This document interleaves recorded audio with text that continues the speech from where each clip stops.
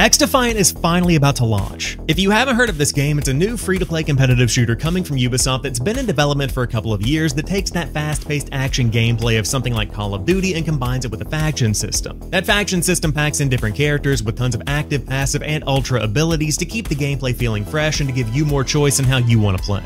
But in October, everything changed. The XDefiant team put out a statement and said they had found inconsistencies in the game experience that they needed to address ahead of the full launch, and then Modern Warfare 3 happened. When they brought back classic Modern Warfare 2 maps, that is not the time to try to compete with Call of Duty, but now that hype around Call of Duty has died back down and there's no new FPS in sight, it could finally be time for XDefiant to make a comeback. And the game's executive producer, Mark Rubin, said the bugs have been fixed and there's more news coming in the weeks ahead, so a launch could be coming sooner than we think. Let me know down below, did you play the beta? If you did, what do you think about the game? And if you haven't had the chance to dive in, are you going to play when this one launches later this year?